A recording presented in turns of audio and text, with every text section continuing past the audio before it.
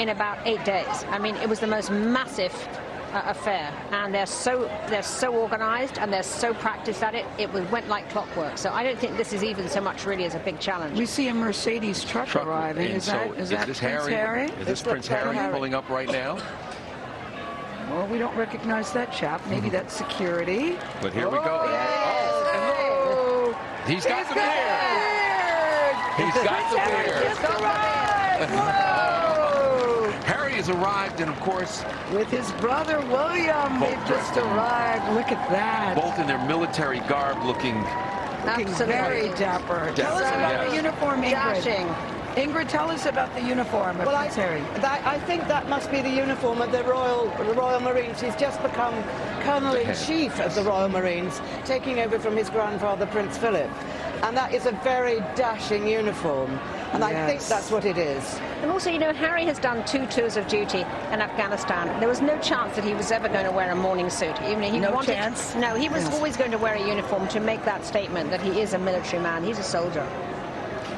And Harry is a person who would have stayed longer in Afghanistan if he could have. He wanted to. He wanted to stay longer. He did so much. And he was there for, served for 10 years, but it was reported, Kevin, you're right, he did not want to leave. He didn't want to come back, and it was tragic for him when it was disrupted, because he saw himself as there to serve and there to be with his men as an officer. You all have probably seen that iconic interview that Harry was doing with a reporter, and something broke out behind him, and he rips out the earpiece and goes running into the call for action.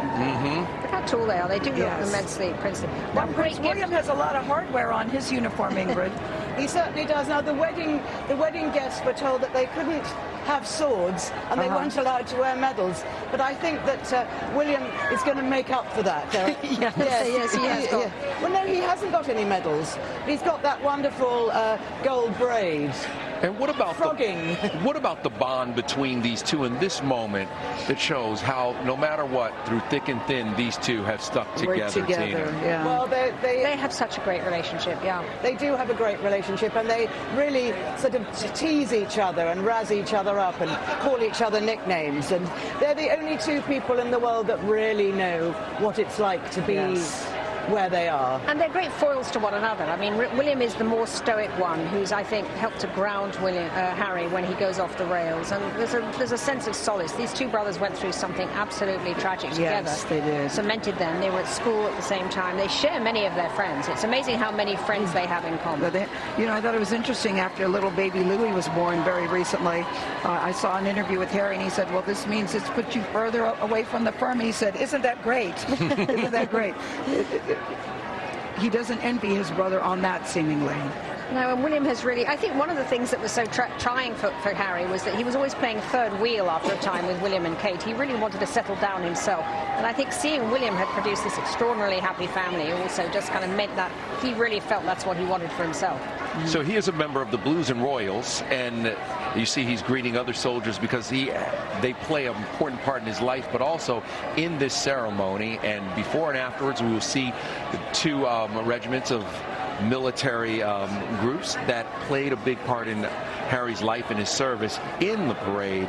So it's kind of cool that Harry has kept his military life involved in so many veterans, and of course running the Invictus Games and all the other charities. I mean, he's really devoted so much of his life to the wounded warriors who with the Invictus Games, and that has been his big passion for the last few years. And I think that they really see him as one of theirs. The church rises to his feet as Harry walks in the door. With the Dean of Windsor here. Well, he's going to be standing there for quite a while, 20 minutes, waiting for her to arrive. They'll probably crack a few jokes, won't they, between Yes. But don't you remember, guys, when William and Kate were married, and Harry whispered to his brother when he first saw her, he said something like, she looks gorgeous or something. She looks gorgeous, yes. As she was walking down, because William hadn't turned around. I thought that was very nice.